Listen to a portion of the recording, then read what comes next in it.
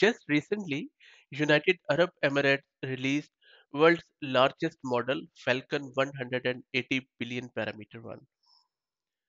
Also, there are a lot of other companies which have been releasing huge models which are using huge data sets.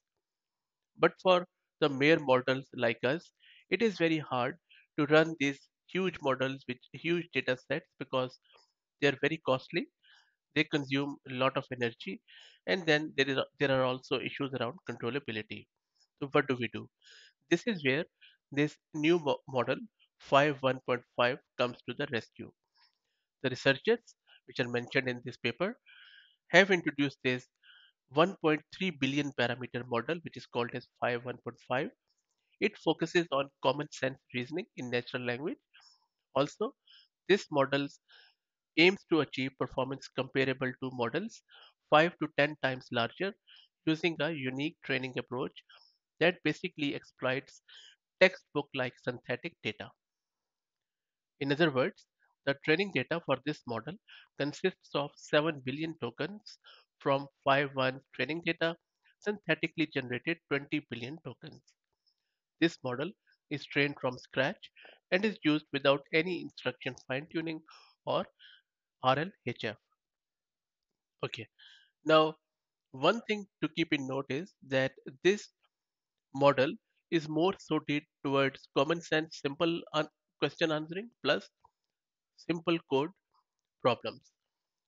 Now, let me show you how you can install this model locally, either on Linux, Windows, Mac, or even you can install it in Jupyter Notebook, whether it is in AWS SageMaker Notebook or Google Colab. For this example, I'm going to use my Google Colab. Let's get started. The first thing we need to do is to install a couple of Python modules. One is transformers and the other one is INF. So let it install. Once it gets installed, we will move on to downloading our model and it shouldn't take too long. That's done.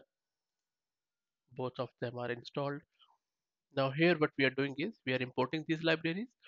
Then we are setting our default device CUDA and then we are downloading our model and then creating a tokenizer out of it. Let me run it. While I run it, let me show you one more thing. Make sure that if you are running Google Colab, you are using T4 GPU. If you don't, then go to runtime and from here change runtime type and make sure you are selecting T4 GPU. I already have selected it, so all good. So as you can see, my model is already done. It is a very quick small file around 2 GB. So now let's try it out. The first problem I am going to give to this model is that write a Python program to add two numbers and then I am generating the response with this max length and then decoding the response and printing it. Let's run it to see what it does. Let's wait for it to come back. So this is the response it has returned me, and if I scroll down a bit, you can see the response is pretty good. The question was very simple, and then it has added them. That and it has also given me few more examples like find the maximum, check if a number is even or odd, and then it goes on and on. Okay, now let's try out another example. I'll just replace it. I'm asking it this time what is a capital of Tonga, which is not that of a common question. So let's see if it is able to identify it or not.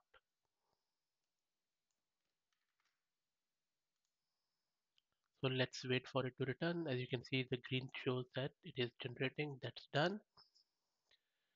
So the answer is totally wrong because it is not Tonga City.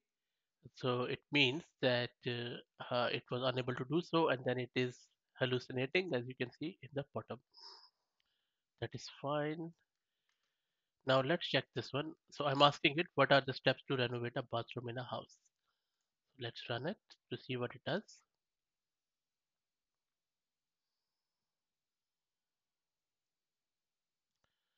Let's wait for it to return. Should be fun.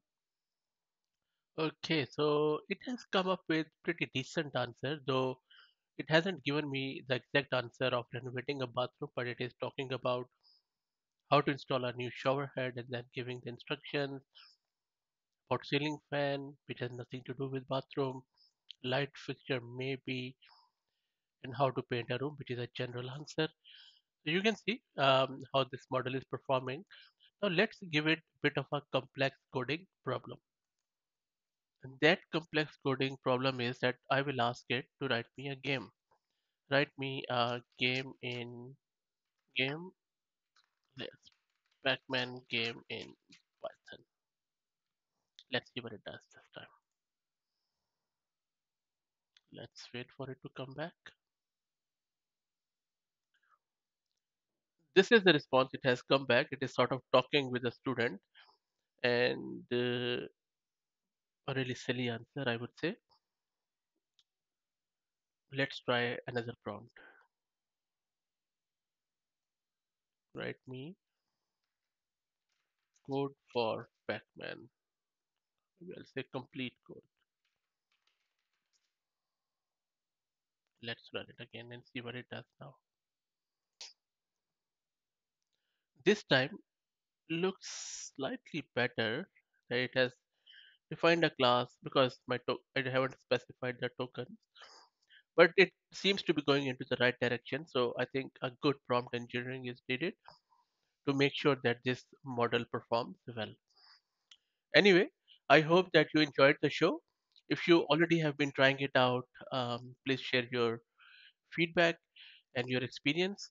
If you have any questions, confusion, if you are stuck, please feel free to put it in the comments. And if you like the content, please consider subscribing to the channel. Thank you very much.